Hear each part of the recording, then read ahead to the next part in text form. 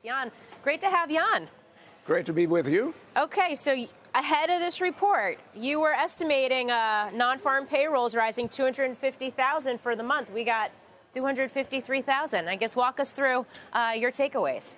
I think the takeaway is that it's a strong report pretty much across the board. You look at the payroll number, that was obviously on the high side. The unemployment rate edged down to a new multi-decade low, at least on an unrounded basis. And you had a strong wage number. Now, underneath the surface, there are always, some caveats and qualifications around that. But the basic takeaway is that the labor market's very resilient, and that is providing support to household real income, which is important at a time when we're concerned about the drag from tighter credit conditions. This is a reason for strong labor market. Strong real income growth is a reason for why we still think a recession is not the most likely outcome.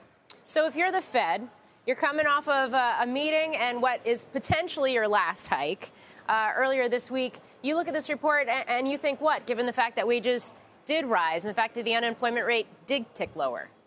Well, I think our forecast is that this was the last hike. And, if you look at the press conference, Chair Powell said twice that the changes in the statement were meaningful.